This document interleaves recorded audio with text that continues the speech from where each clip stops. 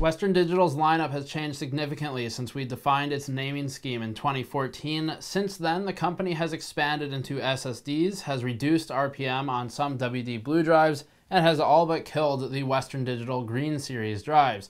Today, we're defining the differences between WD Blue, Black, Red, and Purple hard drives, and then looking into the new WD Green, Blue, and Black SSDs. Every now and then we do naming convention content to go through manufacturers and their numerous names that don't always make a whole lot of sense, like the MSI video we did not long ago, and the Asus one prior to that. Today we're focusing on WD and their rainbow of colors for hard drives. Again, red, blue, black, green, purple for the most part, and then some of the same for SSDs. Seagate has another hard drive vendor, uses a similar naming scheme, but theirs is all creature names. So Skyhawk, Iron Wolf, and Barracuda would be theirs. We'll look at those in the future. This content, by the way, has already been published on the website, so if you want the tables that we're going to be talking through here, you can hit the link in the description below for the full article where Eric Hamilton has done all the legwork to define these differences.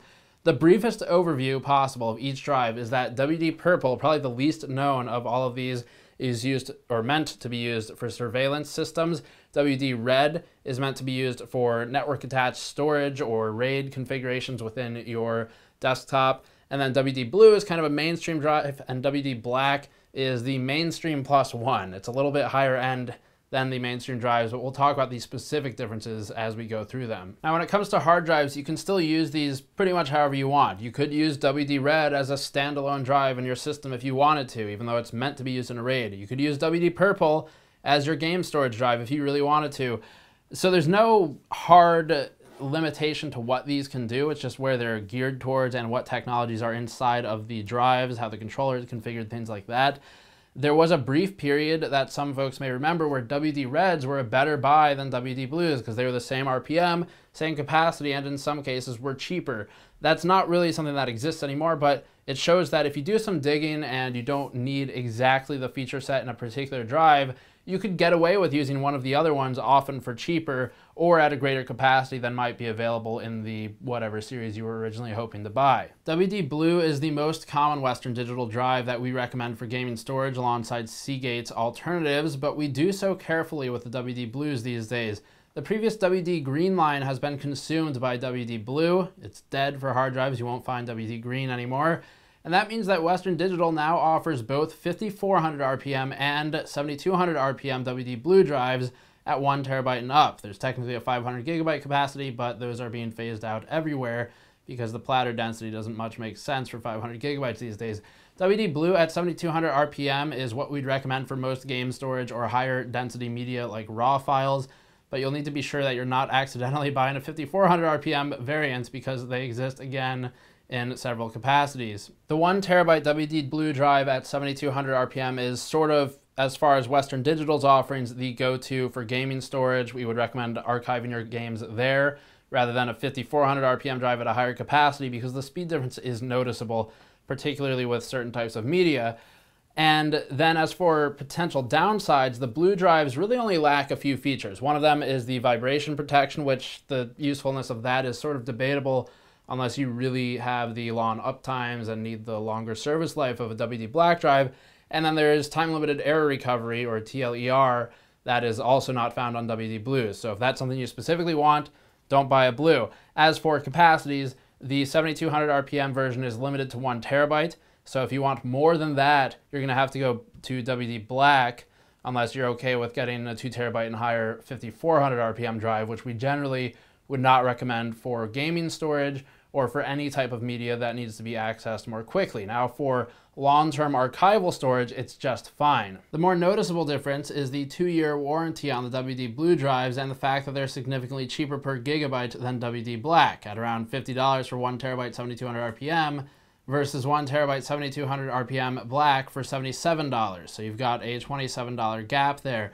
WD Blue is available up to 6 terabytes for $200, but these capacities only spin at 5400 RPM, again, and are for bulk storage. The WD Blue drives have historically used Marvell controllers and then Samsung chips for the cache on those drives.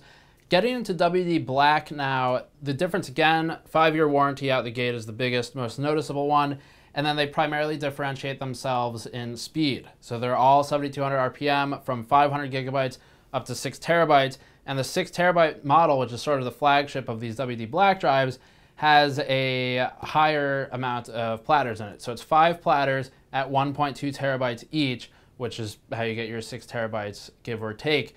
And the Black drive also has 10 total read or write heads in it, and that maximizes the data density per platter, and it also minimizes the travel required of the heads in the unit. The previous WD Black 4 terabyte drive had half the DRAM cache as the current 128 megabyte build, with the cache provided by Nanya, N-A-N-Y-A, accompanied by a dual-core controller from LSI, or what's left of them anyway.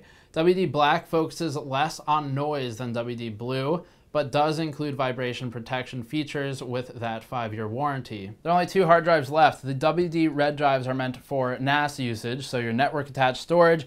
We actually use 3 WD Red 2 terabyte drives. They're a couple years old now in RAID 5 in our render machine, which we showed when we were rebuilding the thing, and they've been great for that kind of usage.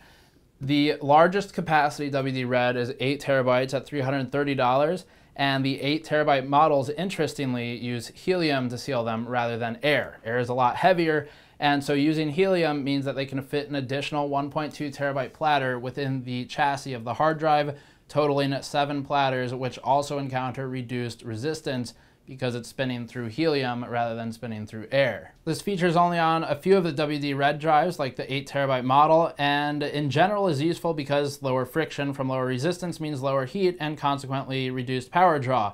The HelioSeal tech is only in that 8 terabyte unit, and other specs of the WD Red drives include significantly faster load and unload cycle ratings, as seen in our table that we have on the site, or hopefully on the screen now. And they've also got better service life expected over their alternatives from WD. The 8 terabyte Red drives have 14 read and write heads, as opposed to, for example, the 6 terabyte Black drives with 10, another LSI controller within them, and 128 megabytes of cache.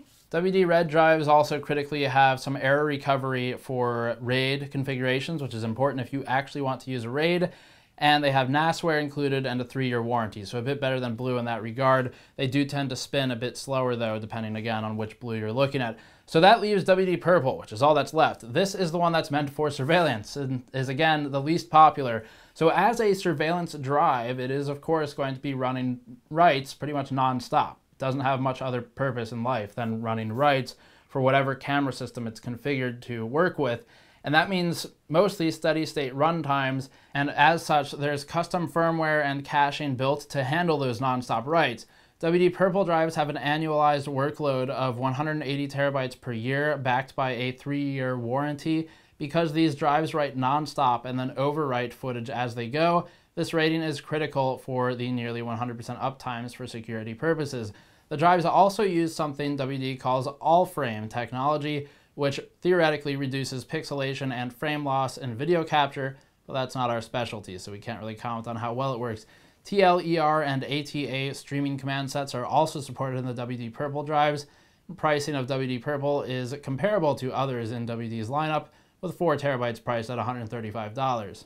Moving on to Western Digital's SSDs, we see a parallel arrangement of the drive colors to the hard drive counterparts. Green is the low end, blue is the mainstream market, and black is sort of the performance market, and it's currently pre-order only, so we haven't actually tested one of the black SSDs just yet. The pricing for these is also in the same hierarchy, green, blue, black, with WD green starting at about $75 for 240 gigabytes, blue filling the mid-range market, 1 terabyte for $260, or 250 gigabytes for $85, and then the WD Black SSD is on pre-order for $200 at 512 gigabytes. The WD Green SSD is a DRAM-less configuration on 15 nanometer TLC NAND supported by SMI controllers. The SSD is rated only for 37,000 IOPS 4K read and 63,000 4K write, significantly slower than most competition on the market, and falling into WD's weak point, which is SSD competitive price positioning versus performance, because it is a heavily saturated market at this point. WD Blue uses the SanDisk X400 as a foundation, but with custom firmware and different drive capacities than SanDisk's offerings.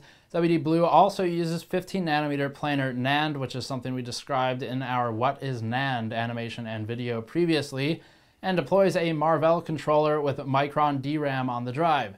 Blue drives focus on higher endurance, aiming for better than average as their target positioning, and push endurance as a more critical aspect of the drive than speed. The blue warranty stands at 3 years and might be more competitively positioned than the green drive. WD Blue SSDs are rated around 97,000 IOPS read at 250 gigabytes or 79,000 IOPS write. Form factors are available for 2.5-inch and M2 2280 sticks, both on the SATA 3 interface. And the interface isn't completely saturated here, but it's getting close. Finally, WD Black SSDs stand at the top of the stack again, and are going to be available in 256 and 512 capacities immediately. They're not out yet. Pre-order right now at time of filming. And at time of filming, again, those pre-orders are at $110 for the 256 model and $200 for the 512 gigabyte model. The difference here with WD Black versus blue and green is that WD Black uses the PCIe interface as its transfer medium rather than SATA, and that is on PCIe by 4 lanes. This ships only in an M2 2280 stick form factor, and it's rated for 2 gigabytes per second read, tremendous improvement over the WD Blue SSD, with 700 to 800 megabytes per second write. Random ratings are 170K IOPS read and 130K IOPS write for 256 gigabytes, with an increased average power rating of 135 milliwatts over the 70 milliwatts of WD Blue. WD Black SSDs include the same 5-year warranty as WD Black hard drives, leaving some parallelism between the two. And that pretty much wraps up the differences between the Western Digital hard drives and solid-state drives. So hopefully the colors make more sense now. The hard drives are, once you understand those, everything else is easy. Basically, again, blue is mainstream, black is high-end, green is avoid, and there might be some validity to green SSDs, but the price positioning is not great right now for their performance. And then red and purple are sort of these special outliers, red being RAID, purple being surveillance. Probably no one in our audience really needs that for the most part, but it might be a good buy if you can find them cheap just because they are a lower volume, at least in this market, type of product. So, article link in the description below for the full tables and all of this stuff recapped in text if you prefer that format. Thank you again for watching. Go to patreon.com/gamersnexus to help us out directly, or click the link in the post-roll video. Subscribe for more content. I'll see you all next time.